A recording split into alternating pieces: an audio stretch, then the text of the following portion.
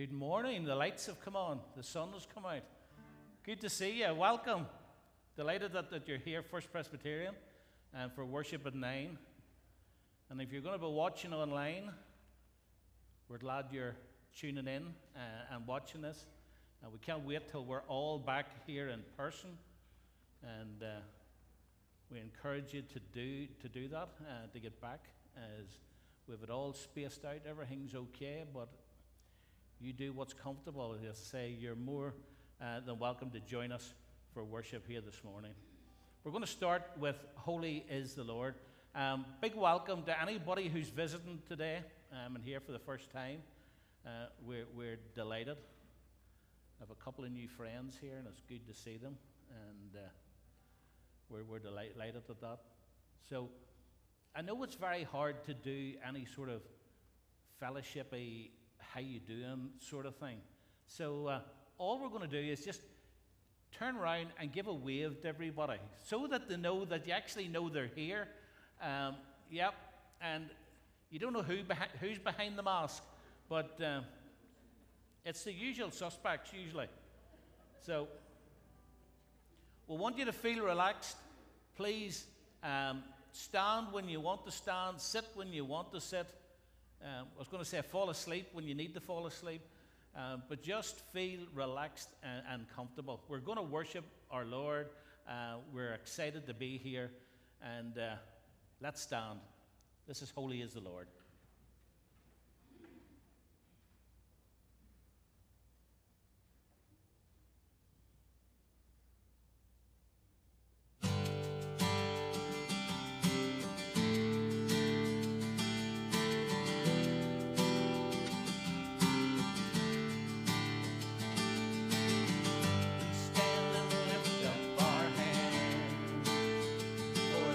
Joy of the Lord is our strength.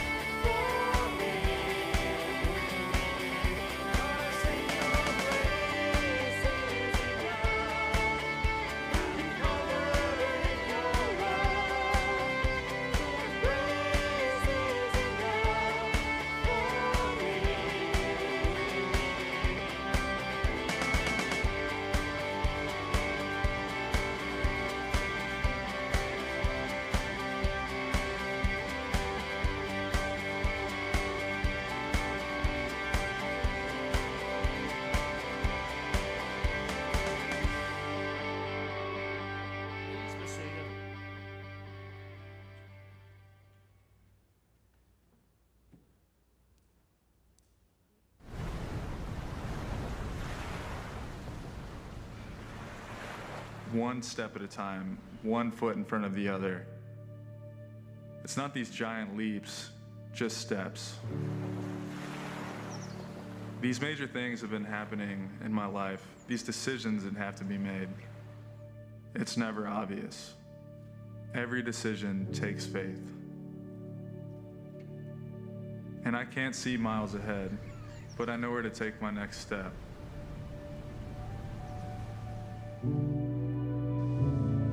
That's how it is with God sometimes. It's like following him even if I don't know where he's going.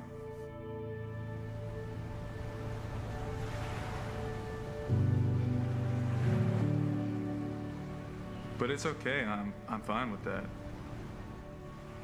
I don't have to have it all figured out, as long as he does.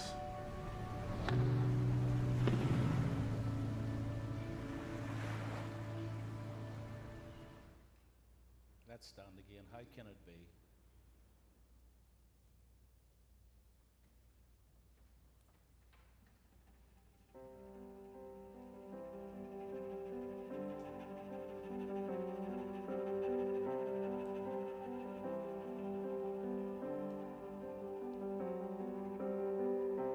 I am guilty, ashamed of what I've done, what I've become. These hands are dirty. I dare not lift them up to the Holy One.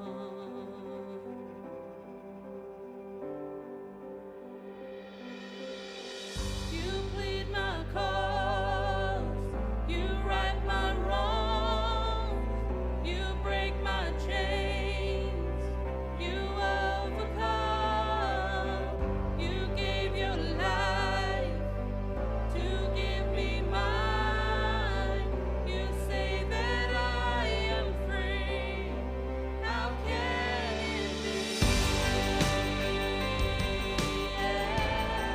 How can it be?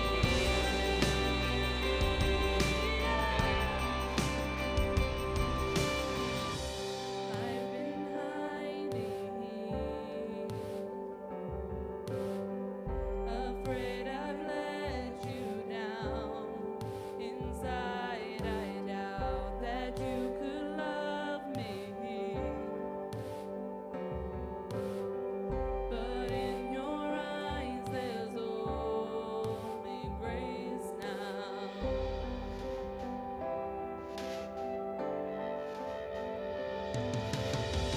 You plead my cause, you right my wrongs, you break my chains, you overcome, you gave your life to give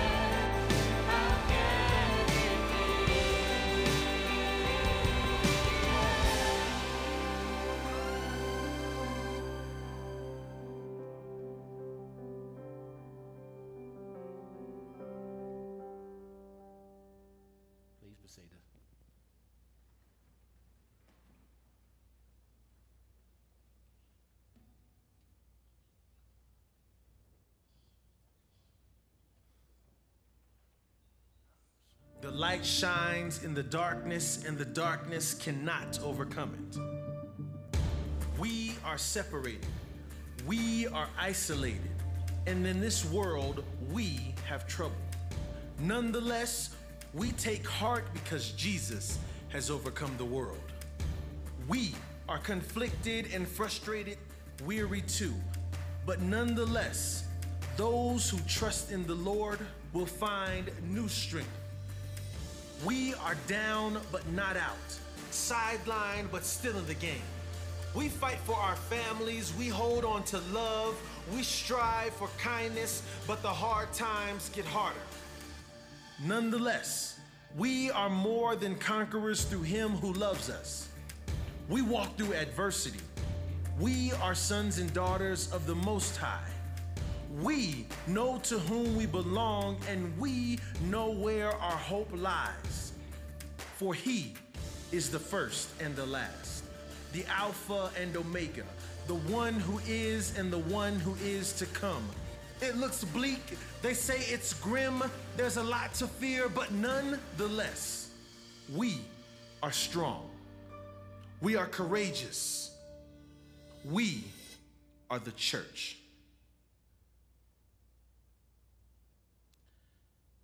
Let me read to you today from Luke chapter 12.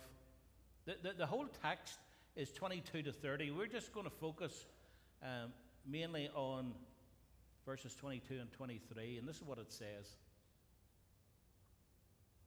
Then Jesus said to the disciples, "Therefore I tell you, do not worry about your life, what you will eat, or about your body, what you will wear. For life is more than food, and the body more than clothes. Consider the ravens. They do not sow or reap, they have no storeroom or barn, yet God feeds them. And how much more valuable are you than birds? Who of you can, by worrying, can add a single hour to your life? Since you cannot do this very little thing, why do you worry about the rest? Consider how the wild flowers grow. They do not labor or spin, yet I tell you, not even Solomon in all his splendor was dressed like one of these. If that is how God clothes the grass of the field, which is here today and tomorrow is thrown in the fire, how much more will he clothe you, O you of little faith? And do not set your heart on what you will eat or drink. Do not worry about it, for the pagan world runs after all such things, and your Father God knows that you need them." That last video, great video, just spelling out how we actually live our lives, so much in worry, so much in fear. And let's not sugarcoat this. All of us have worries, right? All of us have troubles. All of us will feel weary. We'll have our ups and downs, but we follow a God who is constant, who is at our side 24/7. We are the church. We're supposed to be strong and courageous because we have Jesus on our side. How many of you would say, we're going to do a show of hands. You're not going to be seen, all right? The cameras don't pick you up. They have to look at me all the time. So, how many of you would say that you're a worrier? Let's have a show. Okay, quite a few.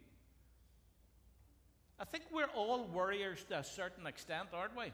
It depends how you phrase that.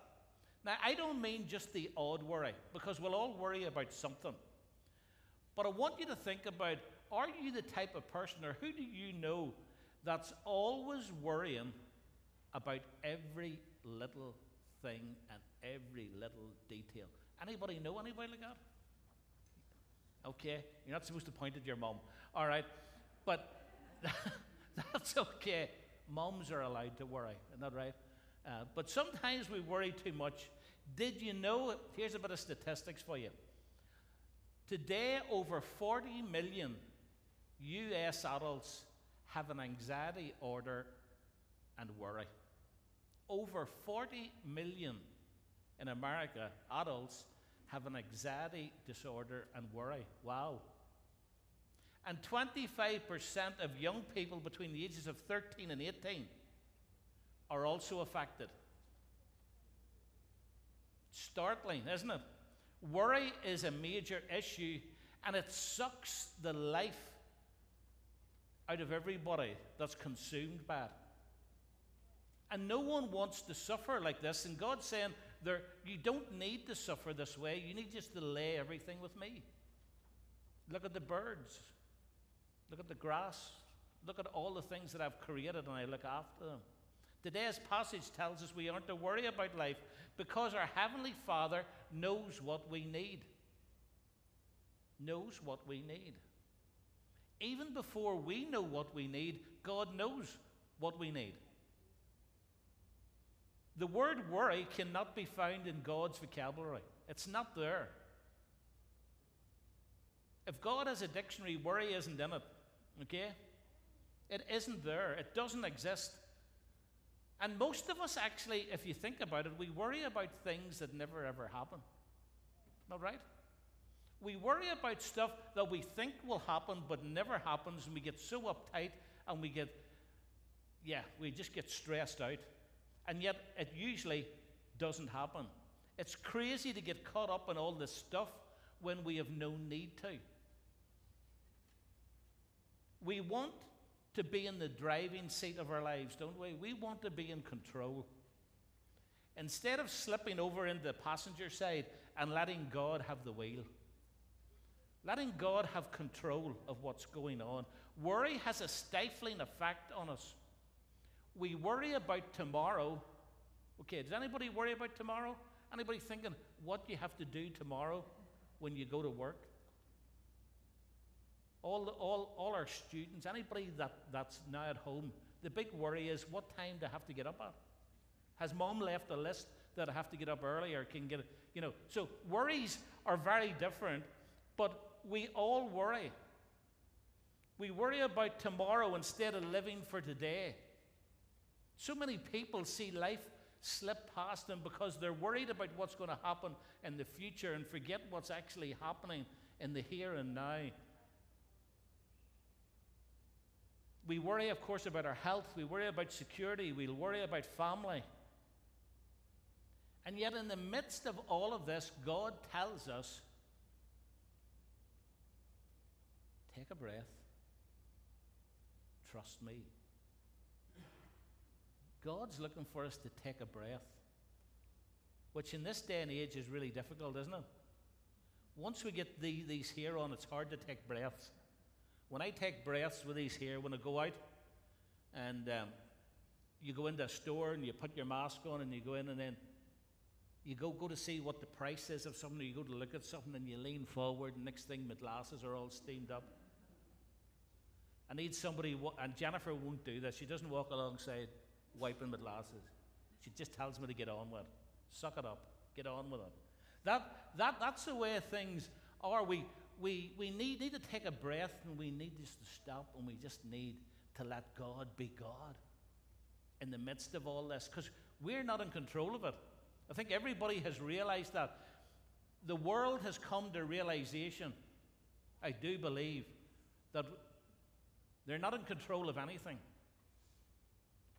No matter how much, countries where there's dictators who actually tell people you can't do, they're not in control of their country. This has changed the whole landscape of everything. We have come to a stage where we realize all these things are out of our control. We often think we have the greatest minds, and we're still struggling to find a vaccine. With all the greatest minds in the world going about this. You see, God's the one who's in control. God's the one who has our back. God's the one who's going to stand beside us. And God wants us to rest in Him rather than get worried and stressed out. So I want to ask you, think about this. The longer your worry list is, if you've got if you've got a worry list, I think if we're really honest, a lot of us have. But the longer your worry list is, the smaller your faith is in God. Think about that. If we live our lives worry, worry, worry, then where's our faith in the big God that we have? The big God who takes care of everything. The big God who looks after us, who walks beside us, who has his hand on his shoulder. You see, God has never been isolated from us. God doesn't need to do elbow bumps with us or waves at us, because he's there with us constantly. We need to break free of the fear and anxiety, because as I said earlier, worry is not in God's vocabulary. It has no biblical foundation. Consider the ravens, it said in verse 24. They do not sow or reap. They have no storeroom or barn, yet God feeds them. And how much more valuable are you than the birds? You see, I think we have lost our sense of value to God, because we live in this world that tells us you're only of value when you're a success. What is a success? In God's eyes, every one of us are successes, because he loves us as we are. And we have lost this sense of how valuable we are to the Creator, God. He's your Father. We forget that. We forget that we are valuable. It's time to start believing in the promises of God, just like a child believes in things. Listen to what it says, this is the Message version of Philippians 4 and verses 6 and 7. Don't fret or worry. Instead of worrying, pray. Let petitions and praises shape your worries into prayers, letting God know your concerns. You see, flipping this from me being able to deal with this to God, here's what I'm worried about, please take it, changes the whole landscape of how we live. Before you know it, there's a sense of wholeness coming from our prayers. The great discovery that I made in my life was that my God hears my prayers. My God delivers. My God protects me. So why on earth would I ever live my life shackled with worry? When God's going to take care of everything, why do I live my life shackled, tied up? Nearly sometimes we feel we're in a straitjacket that we can't get out of, because we are so consumed with worry. Corrie ten Boom, who survived the Nazi concentration camps, had this to say: worry doesn't empty tomorrow of its sorrow.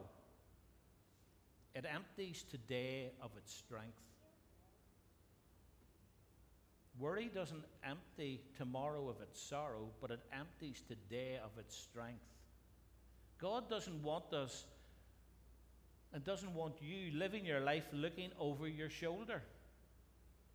We need to look to Jesus. Francis Chan said in his message, when you're running towards Christ, you are freed to serve, love, and give thanks without guilt, worry, or fear, because as long as you are running, you're safe. If you're running towards God, we're safe. If everything is God's in front of us and we're running towards Him, our life is completely different. Our outlook is completely different, because we're focused on where we're going, where Christ is directing us. There is safety and security and hope when we're running towards Jesus, because our destiny lies in Him.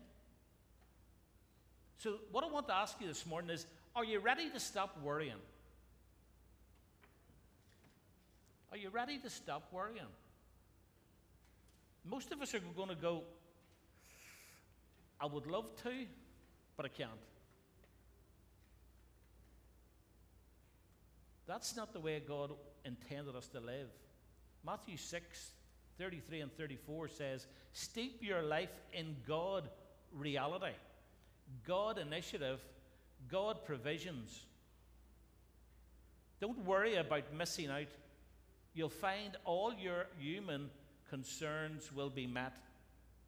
Give your entire attention to what God is doing right now, and don't get worked up about that, about what may happen or may not happen tomorrow. God will help you deal with whatever hard things come up when the time comes. God gives us the strength if we steep our life in God. We are so consumed in negativity that we find ourselves drowning in mixed messages all over the place. From people who put their own slant on things, on reality. And the world's reality is not God's reality. The world's reality has nothing to do with God's reality. We forget too easily that God has a plan and that He will need and meet our needs. That's what He longs to do. Jesus is our one and only hope. He is the cure for our worry. There is no vaccine needed to be created for God to cure our worry. We just need Jesus in our lives. Jesus just doesn't give you what you need. He gives us far, far more than what we actually need. We live today in a city and in a world where people need to know that Jesus will meet their needs. Often it's when you haven't enough left that you discover that God is enough. It's when we're at the edge of a cliff and there's nowhere else to go, and then we realize that God is there for us. God is there protecting us. God is there looking after us. I read this quote about that the eagle soars in the upper air and doesn't worry itself about how to get across the rivers. It sits perched on the edge of a canyon. Just imagine it, one of those beautiful big eagles, perched on the edge of a canyon, and then it casts itself down into the abyss. It just throws itself off the edge of that cliff, and with wings outstretched, its wings outstretched, it's not flapping.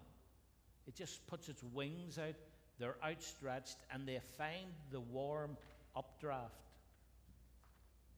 from the depths below. And the eagle uses that updraft to circle and to soar, and it rises far above the canyon's rim. In the Old Testament, Isaiah says that those who trust in the Lord will soar on eagle's wings. They will soar on eagle's wings.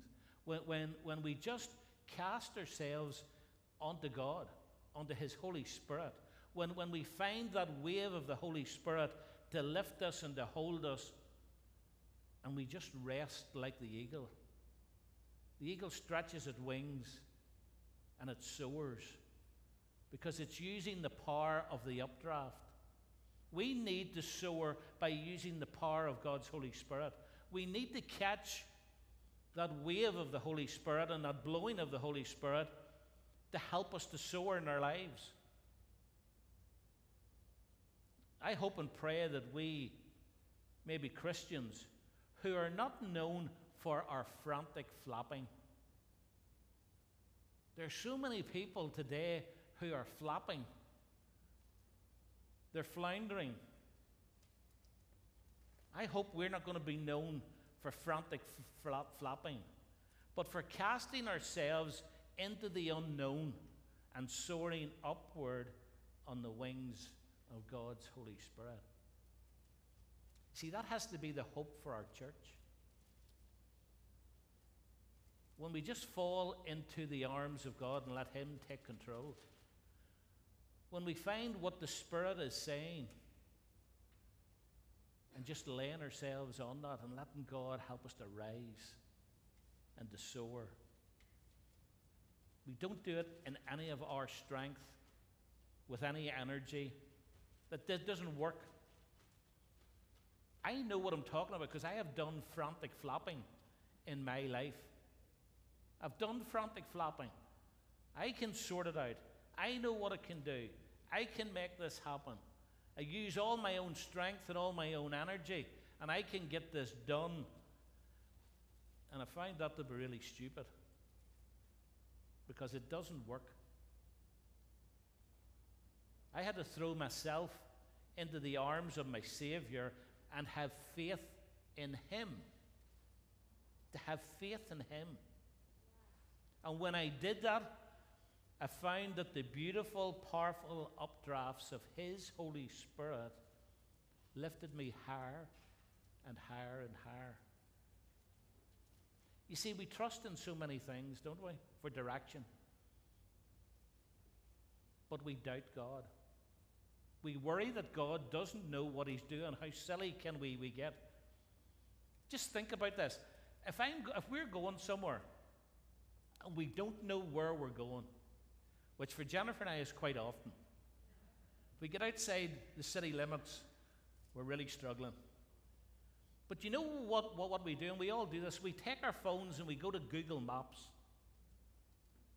And we tell Google Maps where we want to go, and it pops up, and this lovely lady will direct us and take us and talk to us the whole way through to get us to our destination. Never once do I doubt that she is going to take me to my destination. It's a phone. It's a computer with a woman's voice telling me where to go, and I never doubt it. This person is going to get me to where I need to go. Now, there's a couple of times, if we haven't updated things, I do end up in front of a brick wall somewhere because that road no longer exists. And I think, has the sound gone out? No? Okay, it's gone out here. So, why do I trust this more than I trust God? Why do we do that? If we want information about something that we don't know, we don't even have to study much now for it. We Google it. Google will tell us what the answer is. And once we see that answer in front of us, the worries go away. Wow, I've got the answer. How clever am I?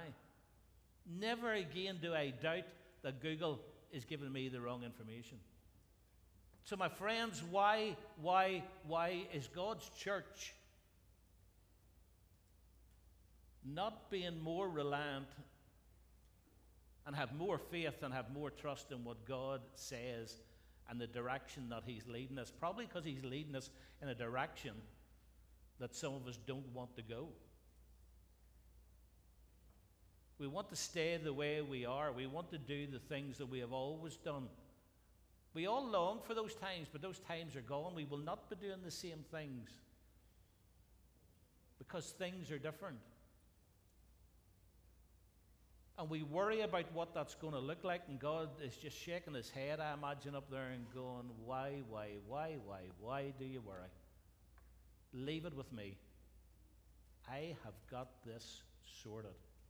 Trust me. So, as we finish, are you ready this morning to leap? To leap off the edge, to leave worry behind, and to soar with God, to soar with the Holy Spirit. Today I want to encourage you. And if we could do this, it would be wonderful, because you know I would do it, but we can't at the minute. I'd love you all to take hands and we'd all jump together. It'd be great. We could all, no, we couldn't. I was going to say we could all go up to the balcony and we'd all jump off. But that wouldn't be good. Sure it wouldn't, David? No. But you know what I mean? We could all jump together into this and say, okay, God, we're just going to put everything in your hands, in your loving arms. Let's trust. Let's get rid of this worry. And let's come closer to God. Will you pray with me? Let's just bow our heads.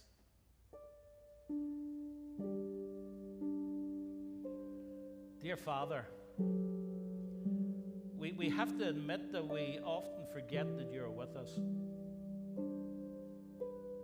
We even forget what you're like. Sometimes it seems like we take our worries everywhere except to you. We hear people say, God's got this.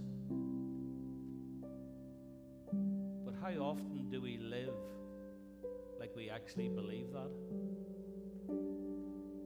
Philippians 4:6 tells us, do not be anxious about anything, but in every situation, by prayer and petition with thanksgiving, present your request to God. Lord, please forgive us for being doubtful.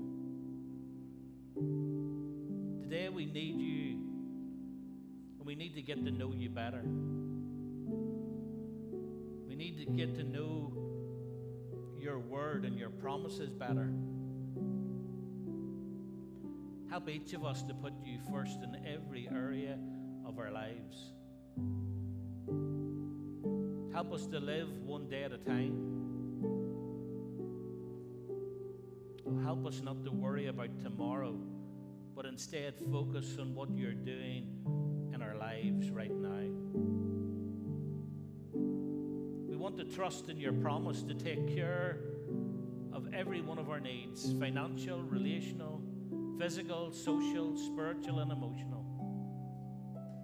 Help us to trust you more and worry less. We know you hear us, Lord, when we bring our concerns to you. You care about what is going on in each of our lives. And we know you want to give us clear and sound minds, free from worry, free from anxiety. Forgive us when we allow anxious thoughts to cloud our thinking. Help us to take our anxieties to you in every circumstance, believing you will intervene and work out your eternal purpose for us. So give us thankful hearts. Give us hearts that say, I am grateful for your loving kindness to me. Father, I know you will work out your plans for my growth, for others' good, and for your glory.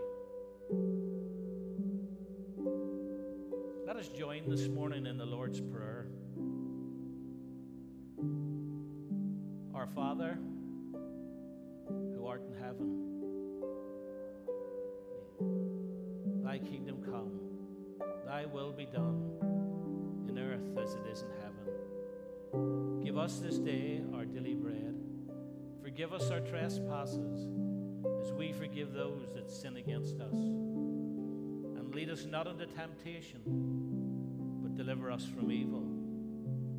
For thine is the kingdom, the power, and the glory forever. Amen. And now, just in the stillness as David plays, I want you to take a moment and let the worries go. I want you to do that on your own. With your eyes closed, just talk to God.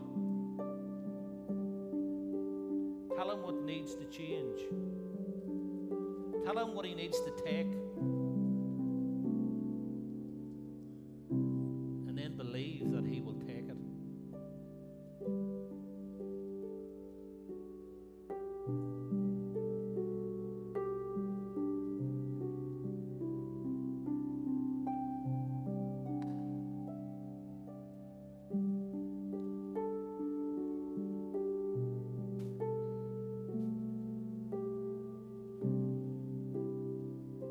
Cast all these worries on you. And we have them in your hands.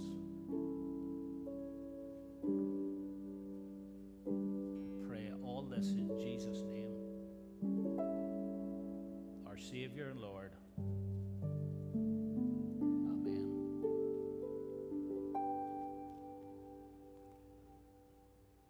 That's all right. Okay, let's stand. This is called Everlasting God.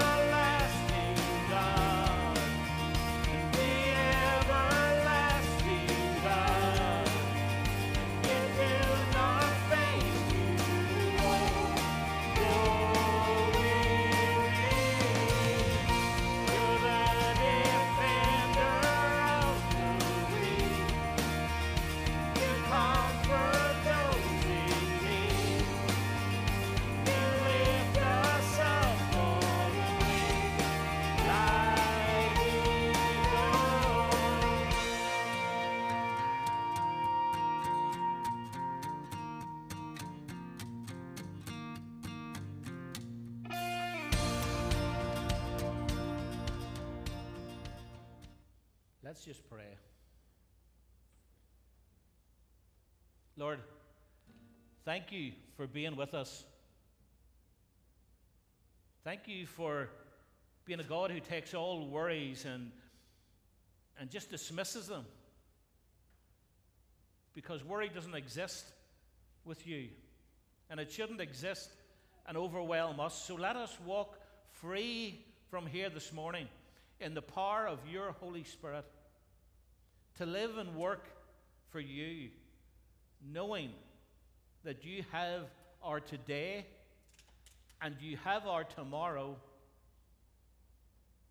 and we have that promise from you.